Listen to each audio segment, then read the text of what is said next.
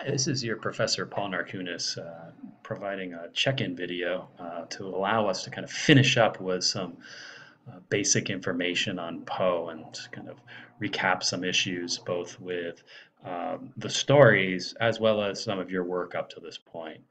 Um, as you can see, I'm sitting here between with a interesting reflection. I guess it's on this side. An interesting light reflecting in a glass on glass, and this is a kind of itself a visual representation of the way in which Poe writes and thinks. He's a writer primarily committed to how perception really structures reality. Okay, because uh, this is an image of a light reflecting, and the characters that we've read in these short stories are all people who may, in fact, have a misguided sense of reality that structures their perception and therefore structures their reality. This is perhaps best represented by The Telltale Heart, with the narrator kind of starting off saying, "How could I be mad, considering how well I thought this out?" And yeah, there's this, yeah, I killed him for the eye, but the eye was hideous and it really bothered me. Um, again, these are this is an unreliable narrator, but nevertheless, he's become so obsessed, so hyper focused on the eye that he can't see any other part of the reality. Similarly, with the Black Cat, this is a fascinating short story of somebody confessing right before being put to death of a crime. We don't learn until the end that he's actually killed his wife by mistake. Um, but we have him being, we have this character kind of revealed as somebody who, when he drank, became another person, basically, like was taken over, a demonic figure in many ways. And we're also introduced to Poe's idea of perverseness, a fascinating point where um, the narrator's trying to describe that those things that we're precisely told not to do, we derive pleasure doing. And there's no better way to envision, uh, in guaranteeing that somebody should do something by telling them not to do it because of the pleasure of defying the law or defying the order. For those of you who have kids, you know exactly what I'm talking about. For those of you who don't have kids, uh, this is something to keep in mind. In any event, this theory of perverseness is simultaneously his form of legitimation for some of the heinous acts that he engages in, but it also gives us a certain sense of his obsessive qualities, much like the narrator in The Telltale Heart, his inability to focus on any other things, and the very fact that this cat, why doesn't he just walk away from the cat or stop thinking about the cat, and all would be a whole lot better. Um, but that's what Poe is really trying to get us to look at, how obsession structures perception, which then structures reality, so that the various characters and narrators cannot see an alternative reality. Um, I haven't, up until this point, talked to you about Poe's biography, and there's a reason for that. Poe lived a very lurid life. It was a hard life, filled with considerable drama, and was a little messed up. And as a result, far too frequently, his biographers and people in pop culture and critics want to therefore read this messed up life as indicative of why Poe wrote these types of stories. Poe is a little more philosophical than that, and I think it's important to keep that in mind. With some evidence, provided from his own work. He also invented the detective story, which doesn't have anything to do with his dramatic life and what happened during it. And for those of you who would be interested, there's another short story in the collection called The Gold Bug. We didn't read that. It's nevertheless a fantastic short story that if we had more time, we could potentially do. But this short story is an early introduction to what we now know as cryptography or code breaking. In fact, during World War II, code breakers would use Poe as a guide for how to think about codes and how to break them. And the whole idea of cryptography, which is extraordinarily important form of intelligence during wars, and in fact, the United States probably won World War II because they've been able to break the codes of both the Germans and Japanese, owes no perhaps some unrecognized debt to Poe's kind of inventing this interesting way of thinking about reality as code. Now, for those of us living in the internet age, that's not a big stretch, but keeping in mind that when Poe was writing, there's no TV, there's not even film. In fact, there's not even electricity. So we're talking about a very different moment in history, and the human intellect really has to kind of uh, solve a lot of problems without the full advantages of technology. Uh, a quick rundown of some of Poe's lurid biography, okay, just to kind of get it out of the way. Poe was born in 1809 to two actors. By 1810, his father, David Poe, has abandoned the family, and by 1811, his mother, Elizabeth, has died of tuberculosis. Poe is then raised by a family friend, John Allen, who was a tobacco merchant in Virginia. And Mr. Allen was very wealthy because he was a tobacco merchant, but he was fairly tight-fisted, and he and Poe had a strained relationship in no small part because John Allen always kept Poe at a distance. He never adopted him. He was never formally recognized as a family member. And when John Allen dies, Poe receives not a cent of this fortune. So um, to say the least, Poe had some father issues, both the absent father that abandoned him, and as well as this domineering figure who consistently provided and did not provide in his life. Uh, what do I mean by that? Well, Poe goes to the University of Virginia at around age 17. While there, he's at this moment in time, college is only for the wealthy. So he's surrounded by wealthy people, and he had been raised by John Allen with a lot of privilege because John Allen was very wealthy. Um, However, when he went to college, John Allen didn't give him any money to actually live on, and particularly not live on in the situation that he was used to and that his compadres were all used to. So, to earn money, he gambled, and he wasn't very good at it. And so Poe had so many bad gambling debts that he basically had to leave the University of Virginia because of all the debt he accrued. This will become a recurring theme in Poe's life. He looks for a certain status, but instead runs into tremendous debts. He later will join the military. This is kind of probably at John Allen's behest to try and learn some discipline. He's actually based in Sullivan Island, South Carolina, at this moment in time. This is before the Civil War, just to again remind you. Um, because Sullivan Island is important during the Civil War.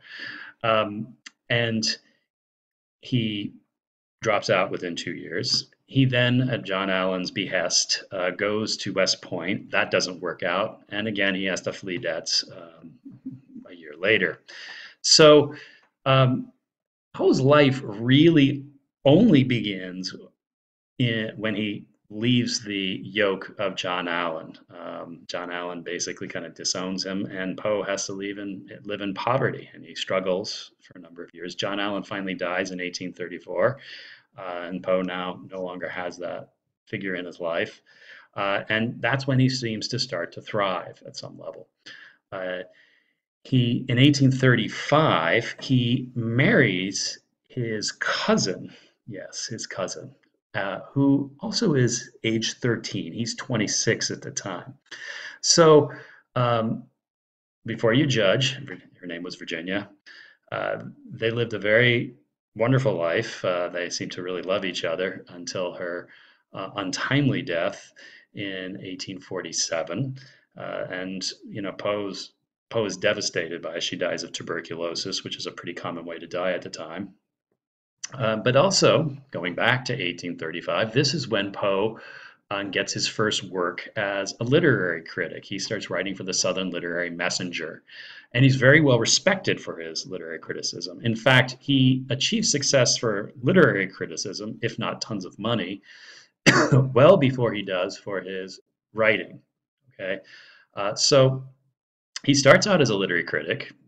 He wants to just write poetry, which is his true passion at this time, but poetry does not pay. Something to keep in mind for our aspiring poets out there. Uh, as well, he starts dabbling in the short stories, and most of his short stories, like the ones that we read, the ones that are revered today, are only published between 1841 and 1843. So it's a very productive few years. This is important to keep in mind because Poe dies very young, and only in 1845, with the publication of The Raven, did people really take note of him as a major force of literary criticism.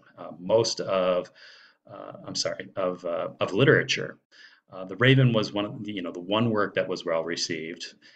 Most of his contemporaries didn't look down at his work because a lot of it was just done for money. It was fairly typical at that time just to write pieces for money, and that's why he did it.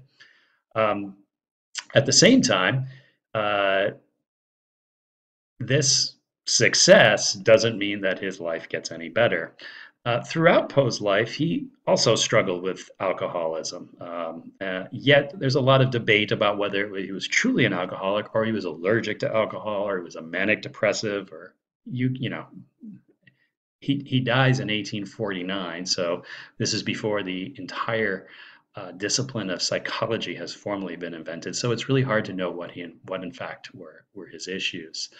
Um, but Poe, going back to going back to speaking of his death, dies in 1849 under very mysterious circumstances. He's basically found on the street, passed out, and there's a couple of theories for this. One theory, one that I find particularly entertaining, is he was in Baltimore at a time period when elections were taking place. And American elections at this moment in time were everybody's vote was literally bought. That's how we can have speculations on how that works today. But at this moment in time, all the major political parties and candidates would basically round up people, get them drunk, all right, and pay for their beer, and then say, vote for me, okay, when they were drunk. That was pretty standard operating procedure. All the candidates did it, and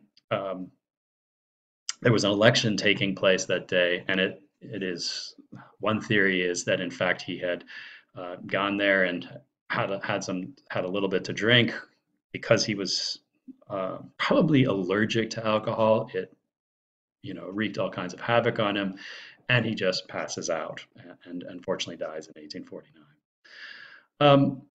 A few points to make about the short stories, and a couple of points about your posts at this point to consider. In The Telltale Heart, one of the key ideas that the killer justifies, justifies his killing of the old man whom he says he loves, is that he focuses or obsesses on the eye. One point just to keep in mind is this ability to just focus on the eye, to obsess on the eye, allows him to dehumanize the old man. Basically, the old man just becomes the eye. Okay, let's just put aside whether he's crazy or not for the time being, because this process of objectifying the old man to his eye allows him to no longer see him as a human being, friend, and allows him to kill the old man without really thinking about it. In fact, seeming to derive a fair amount of pleasure, for doing so.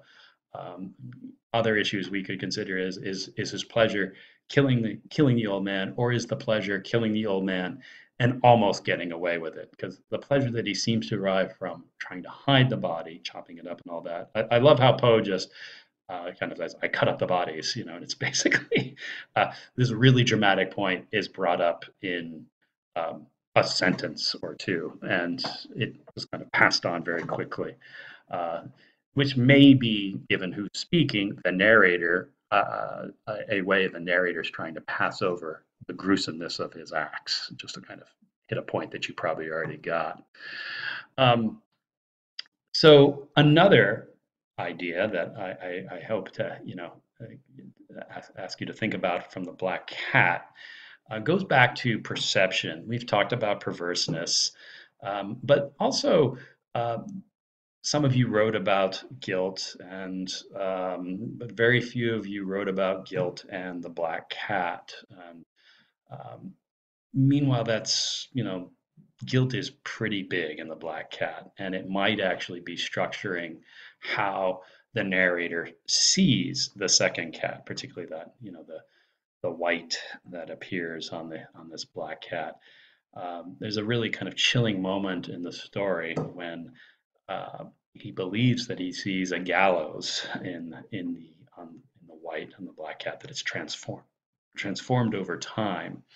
Uh, Key question to ask yourself: is this in fact true? Probably not. Is the narrator seeing the gallows? Much like somebody might see an image of the Virgin Mary in some toast. Not to be blasphemous, but just to kind of say, it's the person who sees the image may in fact be projecting that the image is there, rather than that the image has been put there in the toast by a divine being. That's my point with that. And so much of the story, so much of the first two stories and the third are directed by the narrator. The narrator controls the narrative. I know I made this point in the